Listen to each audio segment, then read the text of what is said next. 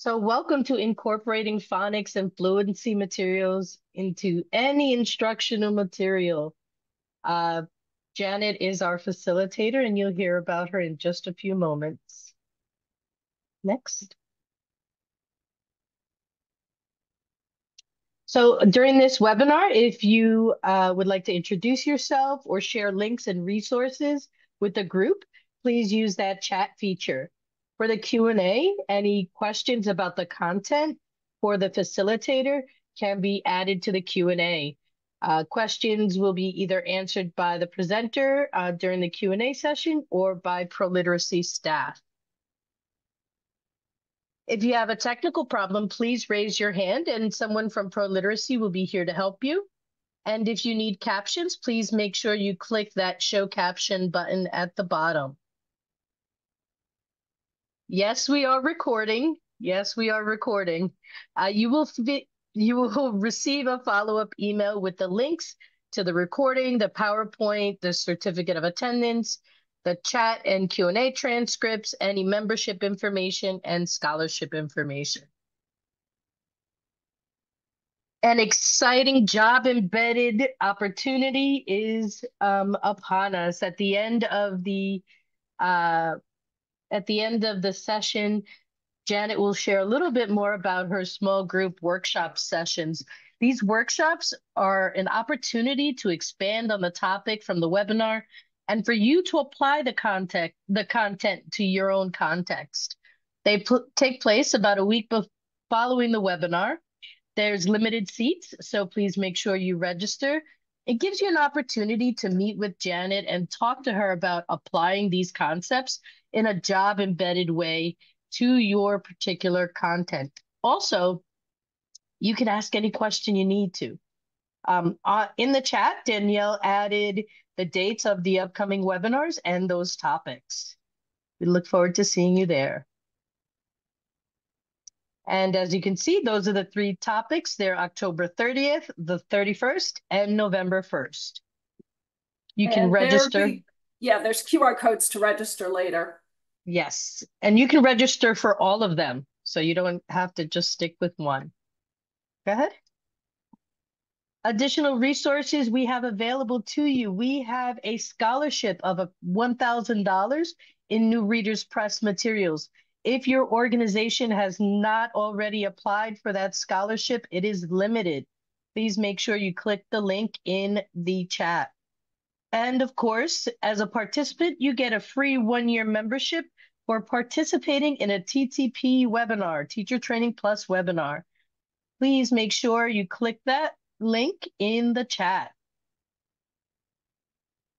And of course, it's election season, so make sure your students are ready to vote and learn about voting. We have a free interactive voting guide from ProLiteracy and the easy-to-read weekly newspaper, News for You. Please make sure you take a look. It explains who can vote and why every vote counts. It describes how we pick leaders and tells students in a nonpartisan way how to register to vote and where to cast their ballot. There's more information in the chat box. And now I'll hand it over to Janet. Thank you, Janet.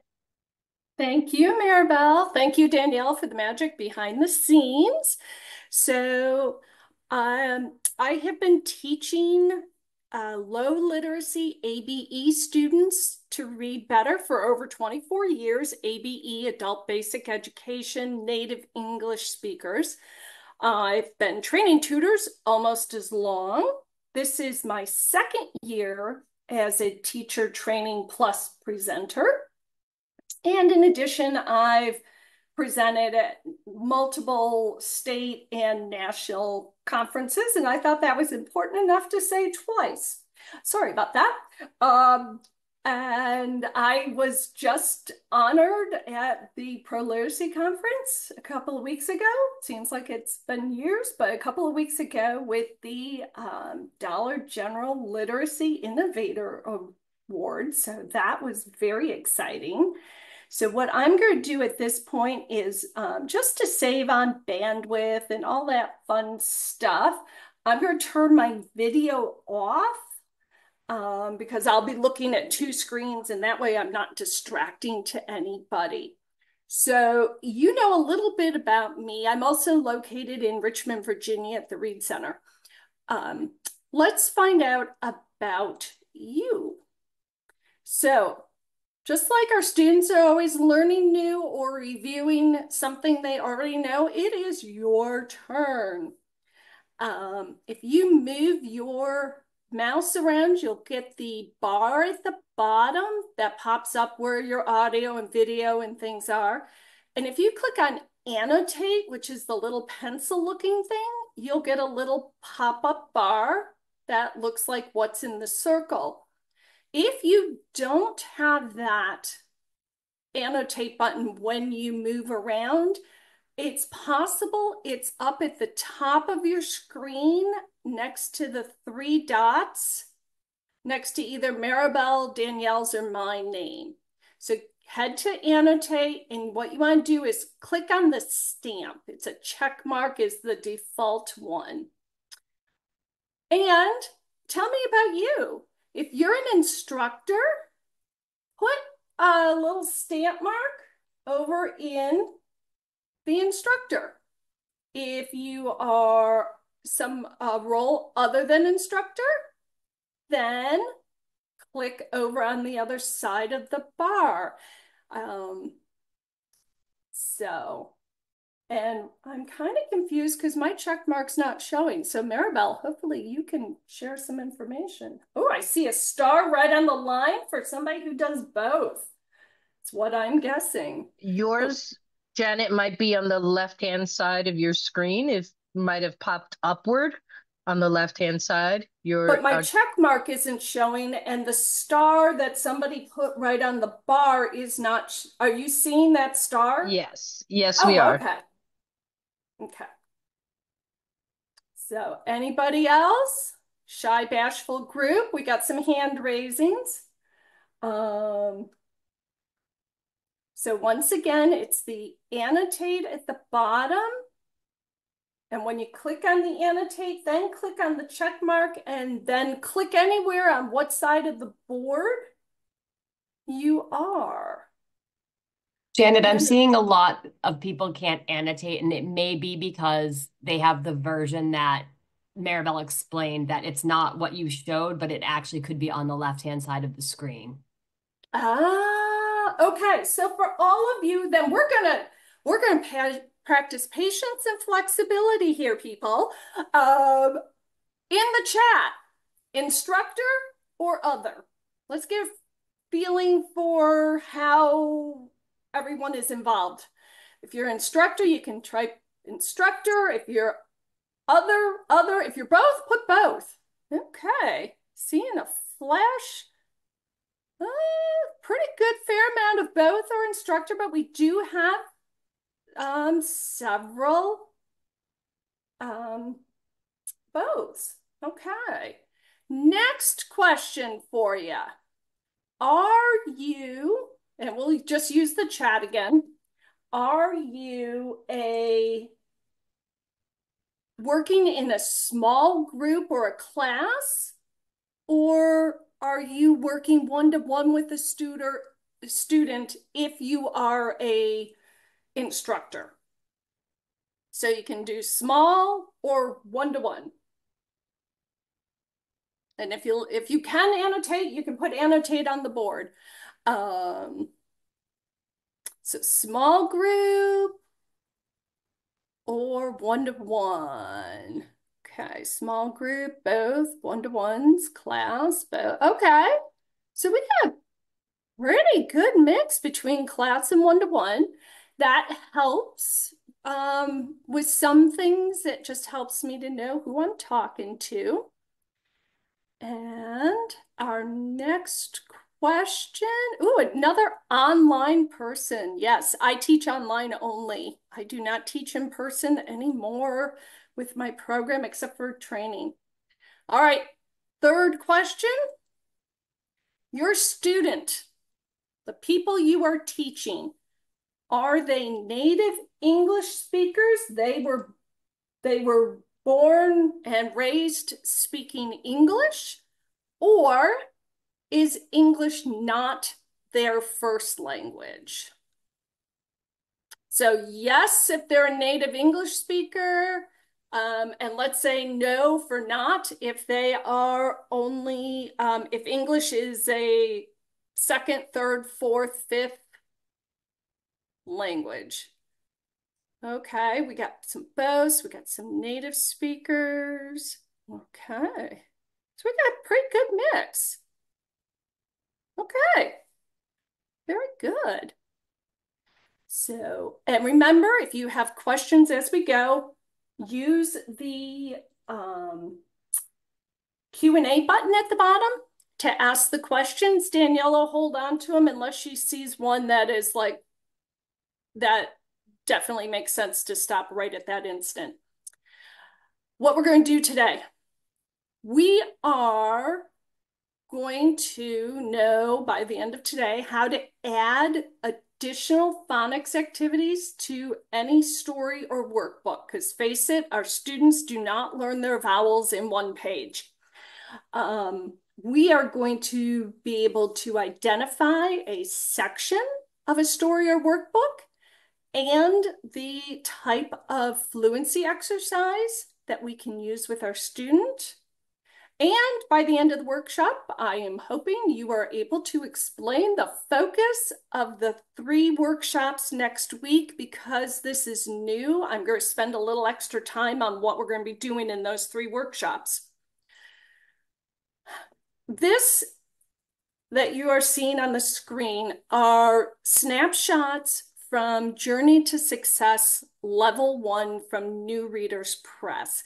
I teach ABE, native English speakers. Journey to Success is geared towards them, and I love it. It's a newer series from New Readers Press. And what I liked and still like about it, you've got phonics in every chapter. You've got a vocabulary skill. You've got reading. You've got using the reading skill. You've got using the writing skill.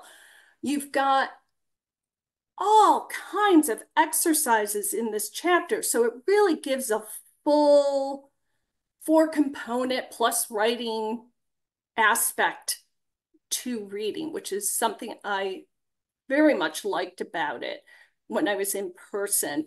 I'm still waiting for the online version to come out. And I've just given you a snapshot of lesson 1 and lesson 2 so that you can see the difference. So for example, lesson 1, we're going to learn our short vowels. And in lesson 2, we're going to learn to blend with R, L, and S. I have never had a student master their short vowels in 1 chapter, which is what has led to how can we make our material do double duty, because we can't afford to keep going out and buying stuff. So what can we do with material we're already using with our students?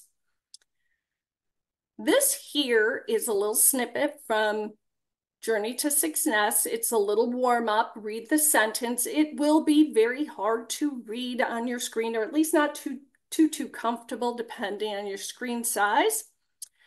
Here is it printed larger. What you will notice about this is, 1, the font is slightly different. I changed this to be in the Lexend, Lexend font. And that is a font that many dyslexics find easier to read. It has definitely proved true in my class. And also the background is not bright white. It is, you can see there's the bright white, and this has got just a hint of light blue or gray. My students are loving this. So if you have a student who is dyslexic and you have to create and print off stuff for them, you might want to consider those fonts. So here we've got our little story, not very long at all. What I want to know And what I'm seeing or thinking is like, well, this is from chapter 3. My students still haven't figured out all of the short vowels. So I'm thinking chapter 1 had short vowels. I'm in chapter 3. I'm going to ask my student to find all the words that have short vowels in them. And I'm going to ask them to underline, circle, star, whatever works for your student. So take a minute and go through and think about the words and see what list you come up with words that have a short vowel sound. So play a little Jeopardy thing. Do, do, do, do, do, do, do. Take a look. What are we finding? Any short vowel at all?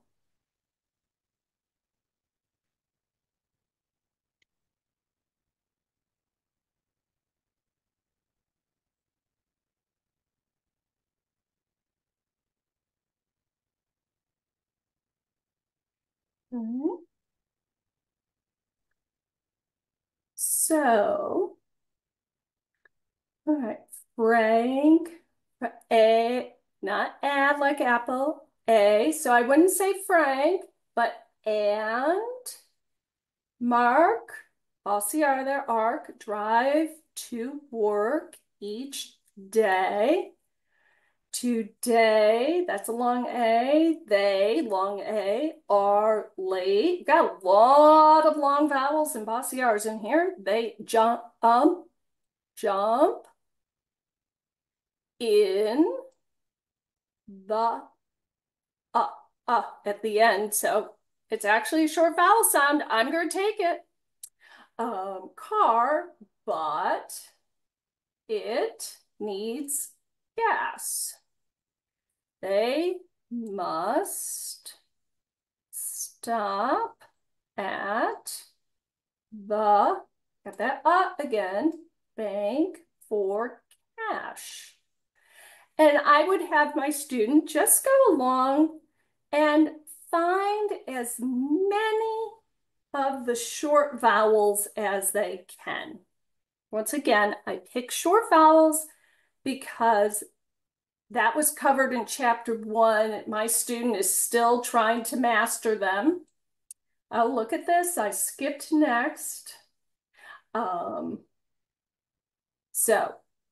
just have them underline, and then you can go back and check and work on, is that truly a short A, or is that a funky sounding A because of the A and K, or is it long? But that's an example of how you can take something you've already got and do something else with it.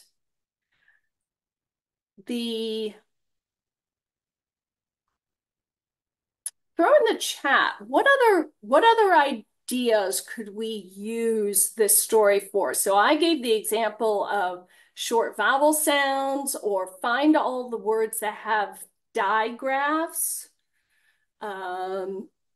Like your TH is a digraph. Because our students are all in different parts of their learning.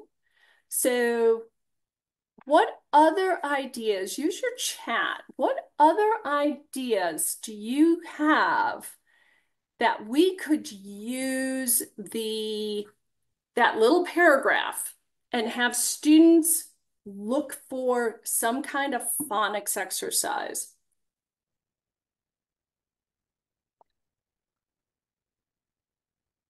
Our controlled vowels, I call those bossy R's, yep. Rhymes, blending. Oh, instead of looking for all short vowels, find the words with short A and do it one at a time. Silent E, to review that silent E spelling rule. Blends, silent letters. Ooh, I like that one. Long A, nasal blends. So we got a lot of ideas from that one little paragraph.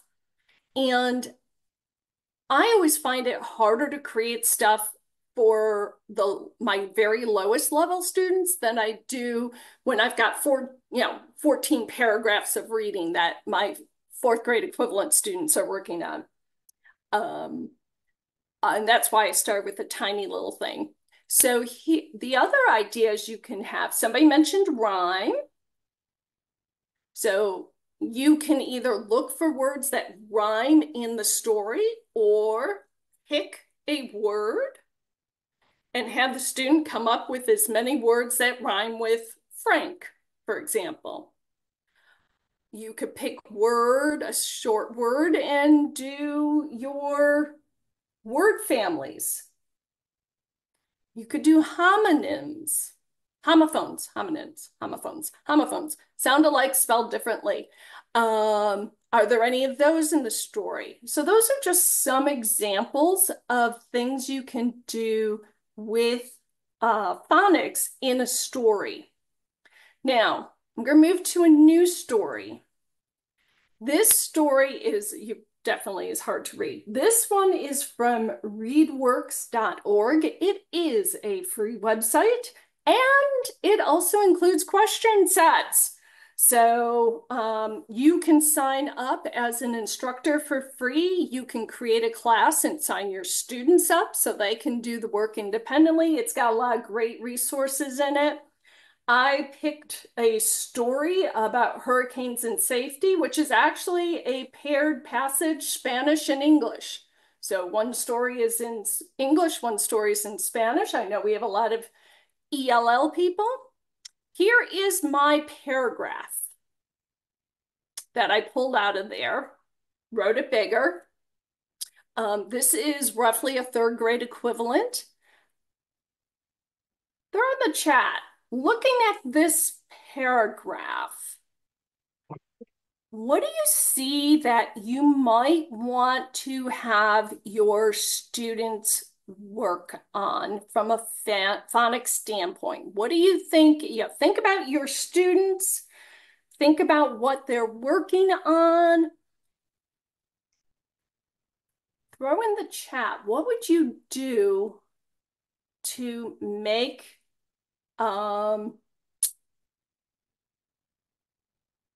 be able to extend this already written material and use it for more learning?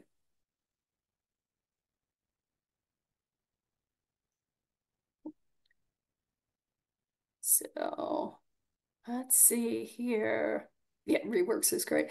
The O sound, ooh, multi-syllabic words, sounding out and or dividing by syllables. You could use that. Working on blends and identifying blends. Ooh, like this. Have them draw a picture that comes from this paragraph. Great way to work on reading comprehension without them actually having to verbalize.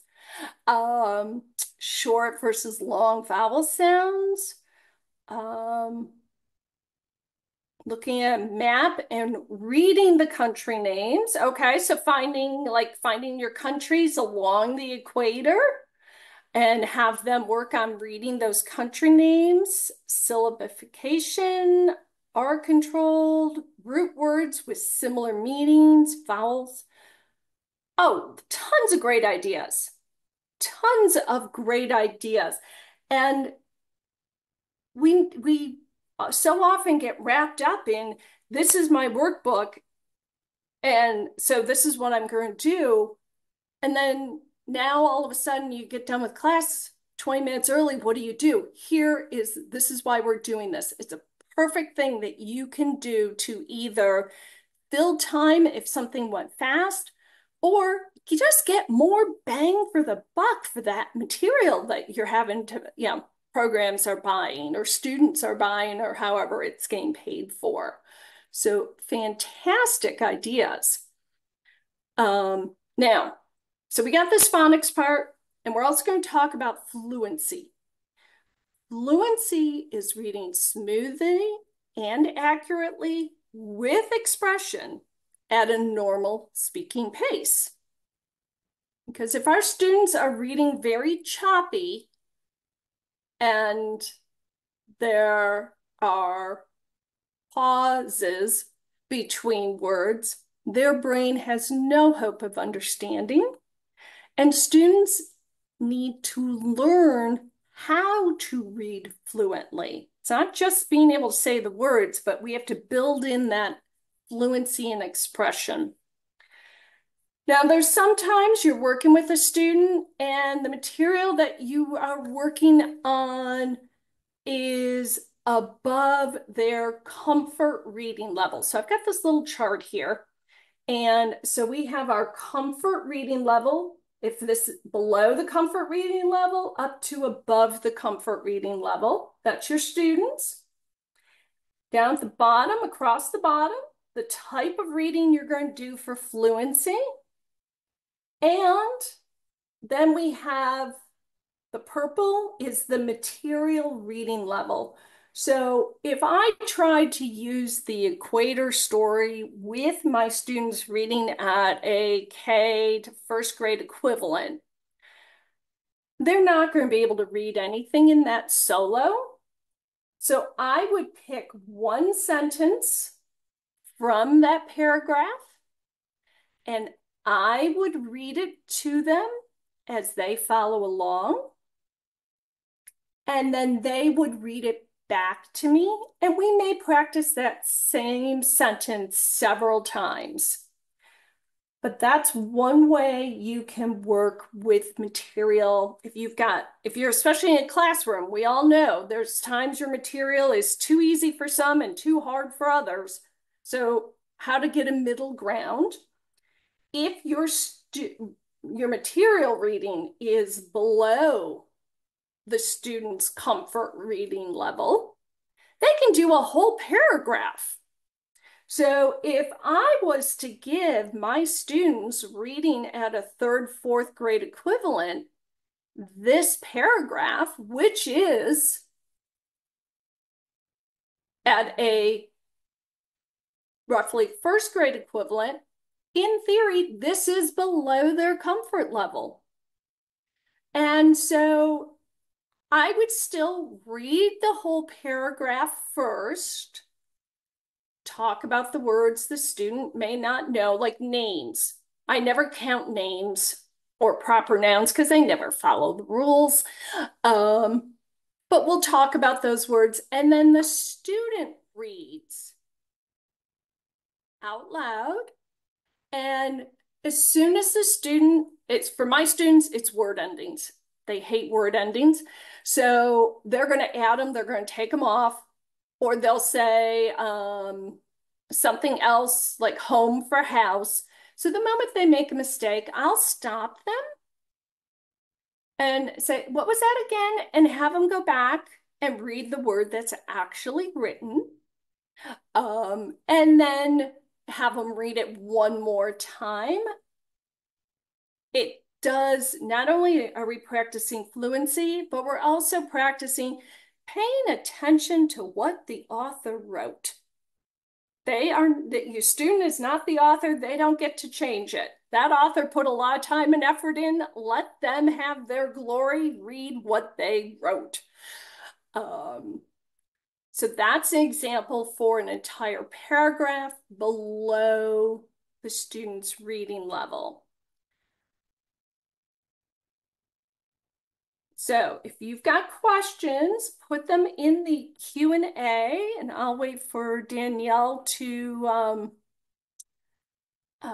let me know if there are any questions. I've got a few, and All right. Oh, it's it's Maribel. Maribel. Yep. Okay, Maribel, what do we got? All right. Is AR a digraph? I learned so a digraph is two letters come together and make a completely different sound. I like to tell my students they're married and can never be divorced when dividing words. Digraphs are typically SH, CH, PH, WH, CK, and I'm missing TH, I think. Great. AR would be either an R controlled vowel or I call them bossy R's because it helps my students understand the difference. That R is so bossy. Not only is it not a closed syllable anymore, but I'm not going to let you say a short vowel sound and I'm not going to let you say a long vowel sound. You're going to do something different. Excellent. Thank you. Mhm. We have a few questions about the Lexend font. Is Yes. that found in Google, and how do people get access to that? Ah, it is in Google Docs. So if you're using Google Docs, you are golden because it is one of the 7 million default fonts. Um, Microsoft does not always have it. And the way I get around it is like when I created, whoops, didn't have to go that far. When I created this slide, if I just copied and pasted the material in there, it's going to come through on one of Microsoft's default fonts. So what I did is I took the paragraph, copied it into a Google Doc, changed the font to Lexend, and then copied it and put it back in the PowerPoint, and it kept the Lexond font. Very I don't cool. get it, but that's my workaround with Microsoft. But if you're a Google person, you're golden. So speaking of fonts, how important is the A shape with different fonts? Ah, so when our students are taught to read and write, they are taught that the very old school A that doesn't have the funny little cap on it, that's what they're taught to write. And I gotta admit, I know very few people who even print the A with the funny little cap like you see here. I still give writing and teach using the funny looking A, as my students call it, because that's what they're going to see. So they just have to understand if you're printing with a pencil or pen, you do it this way. If it's typewritten, it's going to have that funny looking A. The same with the G. And they just have to learn the difference. Thank you. Another question, if you are meeting exclusively online, it can be hard to stop them in the middle of the reading when they make a mistake. Do you have any tips? Um, yeah, I'm forced with this every day, every Tuesday and Thursday. Um, First is to get them to teach them they need to listen for you. And sometimes they get so into that writing or that reading that they forget to listen for the teacher or tutor. And I've had teach a couple of students with that. I've also, for one of my students who gets just so focused because he's in a busy background, he gets so focused, he blocks out conversation around him. I have a chime and I ding the chime, and that gets through to him to let him know, okay, stop. And then I'll say, okay, let's go back here and look at this word. What was that word again? All right, now start the sentence and go. Great. One more question. How Mhm. do you encourage a student to practice reading when they don't enjoy reading and struggle with many words? Ah, the age-old question. Um, First thing I tell my students who are in that boat is I don't care what you read. Read stop signs or street signs. Read a cereal box. Read store signs. Anything, anytime you are looking at words and trying to figure them out, you are getting better with your reading, even if you don't feel like you are, because your eye is getting used to seeing those letters, those combinations. You may not understand what that sign is. You may not be able to pronounce that word in the newspaper, but the fact that your brain is looking at something and trying to put it into a word is actually training, and it's useful. Other options are if you subscribe to News for You online, or ReadWorks has an audio component, so they can actually read the story and then play the story, so they can see and hear. Excellent. So shifting a little bit, another person asked, you mentioned using a chime. Do you have a chime online, or what do you use? I actually have a little chime that it's like a single silver bar with a little wooden mallet, and I just hold it kind of near my computer and ding it, and it's loud enough it goes through the through the computer. Great. Are there any other questions for Janet? Please feel free to drop them in the Q&A. Okay. Now, this those two things, the phonics and the fluency reading, the session on Wednesday, October 30th, this is a QR code to the sign up page. That workshop, we're going to start off, I'll do a little mini refresher, and then we're going to break into small groups, and every group's going to have a different story. I'll have different levels. So if you're working with fourth grade equivalent, I'll put you in a higher story versus somebody working with the kindergarten equivalent. In your small group, you're going to come up with an activity. We're going to come back together, share our ideas. So we're learning from each other, but you actually are creating and finding the answers and so on. And then we'll do the exact same thing with the fluency. And we'll pick out and actually do a fluency reading to try it out. So the deeper dive is really you using the material and coming up with your answers.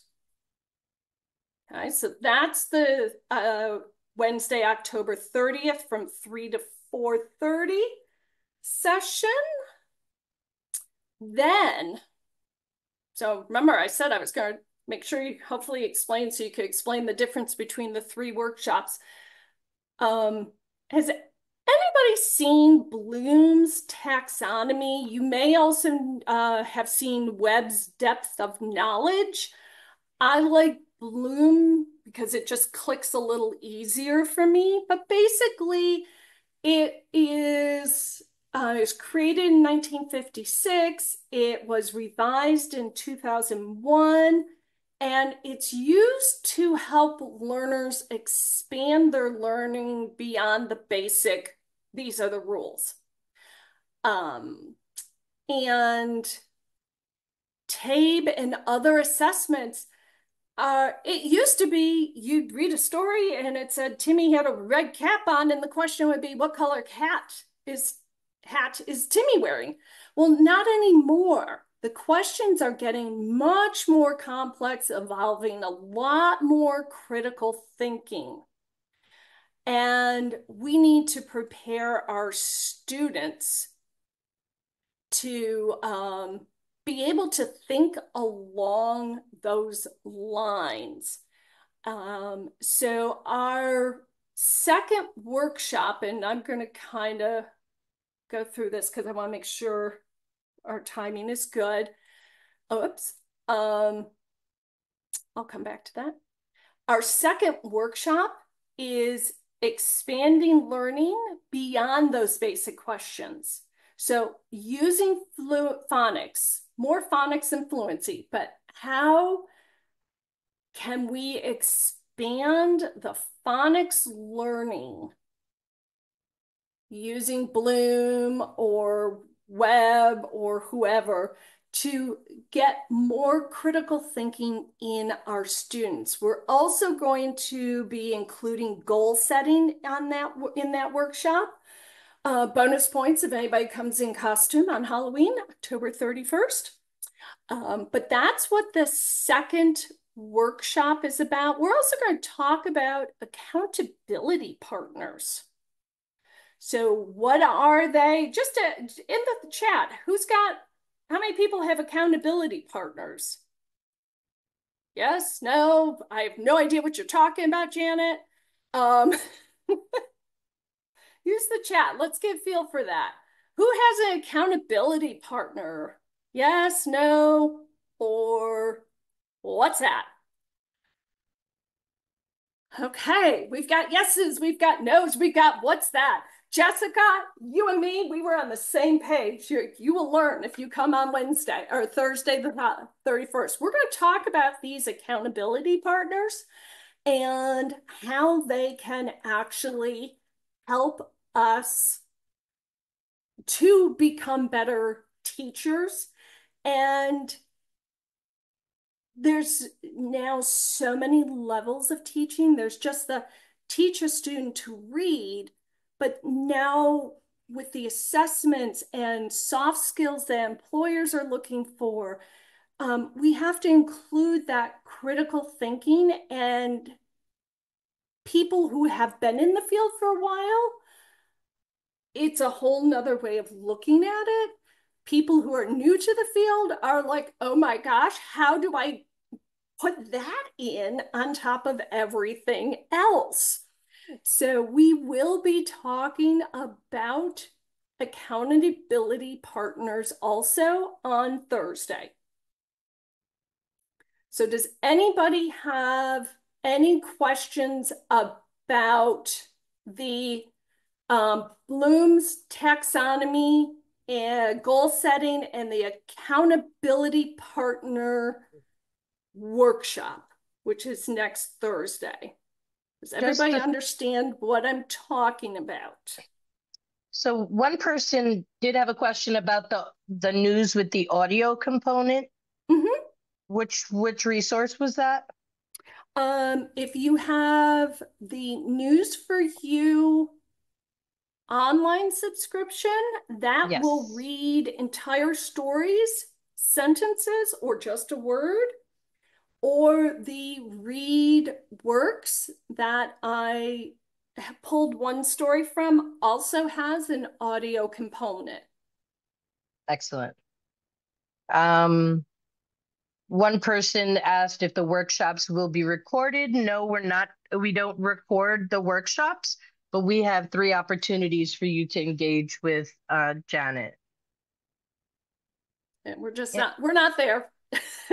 So that's the second workshop, is all about expanding that learning into critical thinking. Bloom's taxonomy is my preferred because it just clicks with my brain. Goal setting, accountability partners, all that piece of it. The third workshop, who does lesson planning? Does anybody sit and actually write a lesson plan for your class? Yes or no, not always.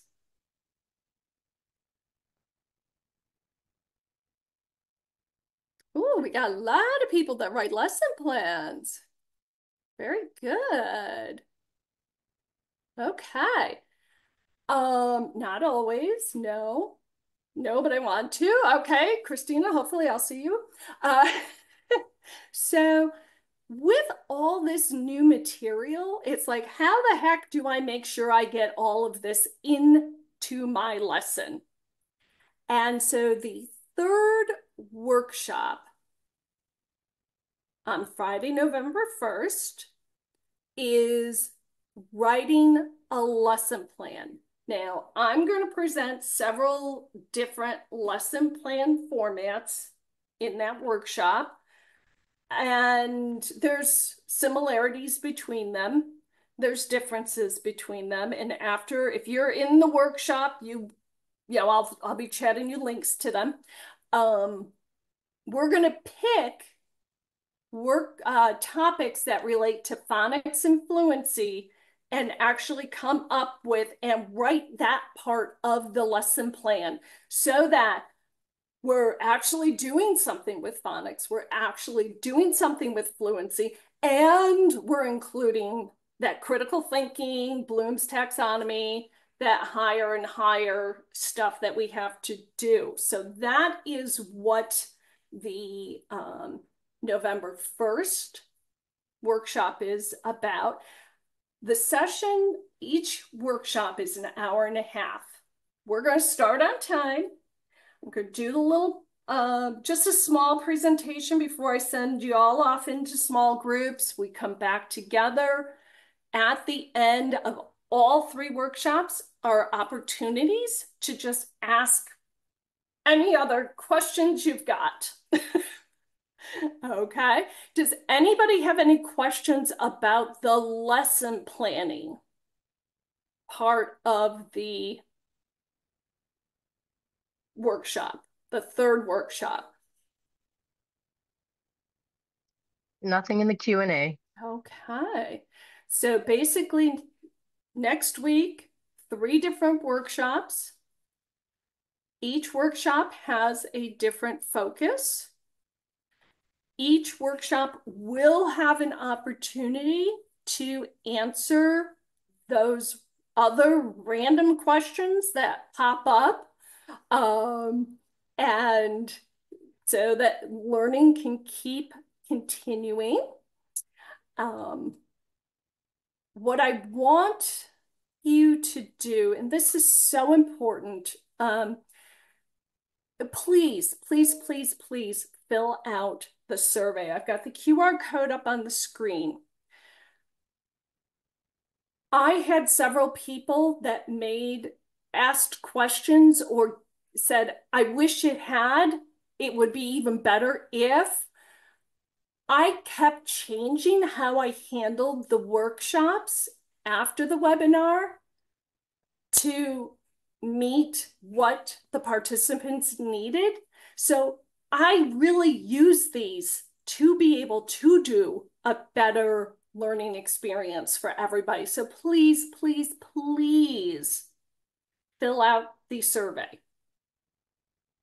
Very important. Very, very important.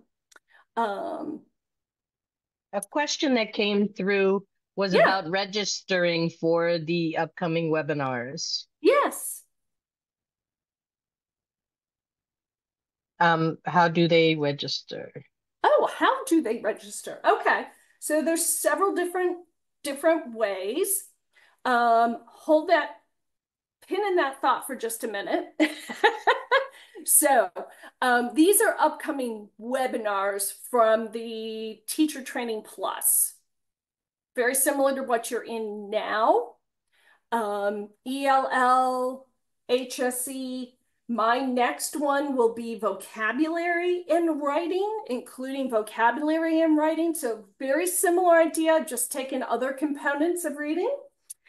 And then so when you get the slide deck, these will all be live links, or you can go to ProLiteracy's website to be able to register for these webinars. You will also get in that slide deck, these are links to the workshops. You will also, when you get the slide deck, that QR code for each session will take you to the sign up for that session.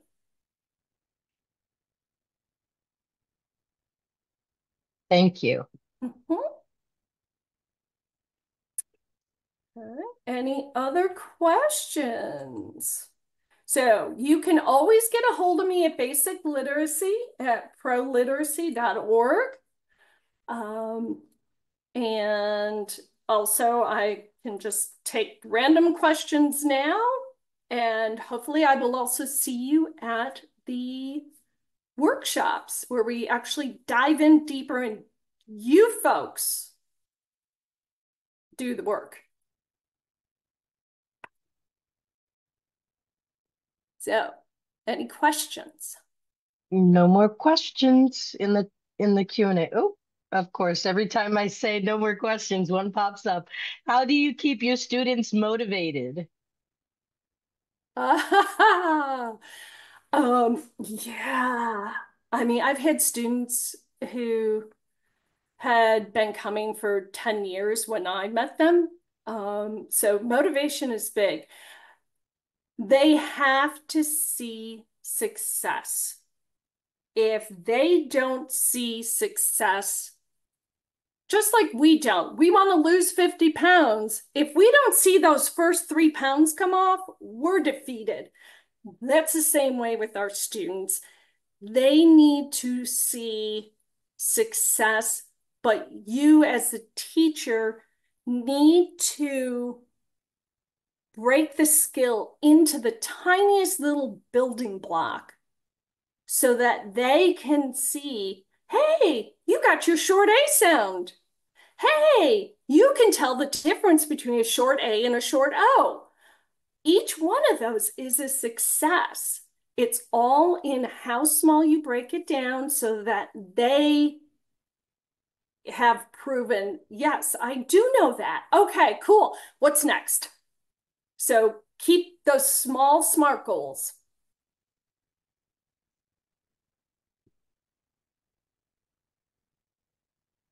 Any others? How long on average does it take for someone to meet their literacy goals? Is it okay to take years to do so? I worry that the slow pace is my fault sometimes.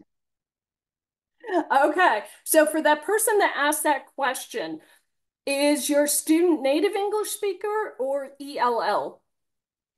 English is not their first language.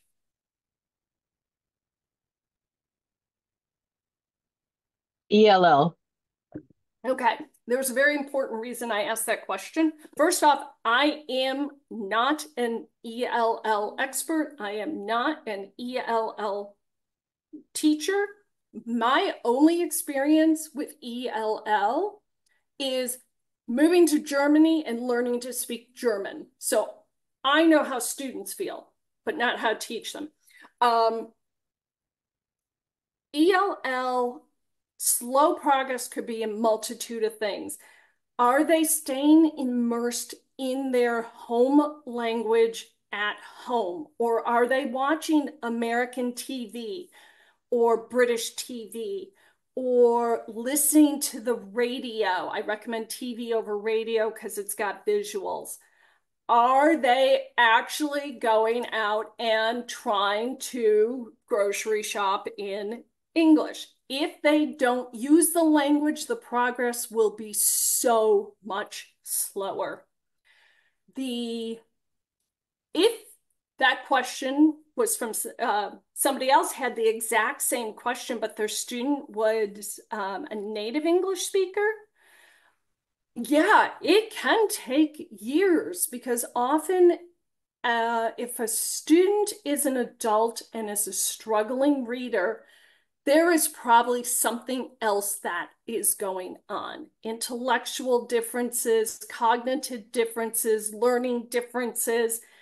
And sometimes it takes, and our students have a great coping skills. And sometimes it takes us as teachers a long time to figure out what their crutch is in order to take it away. So they have to start using their new skill.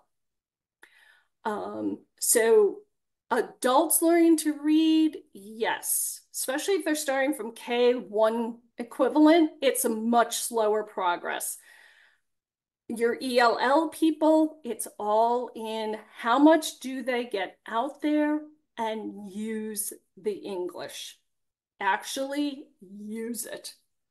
The more they use it, the faster and better their English will become.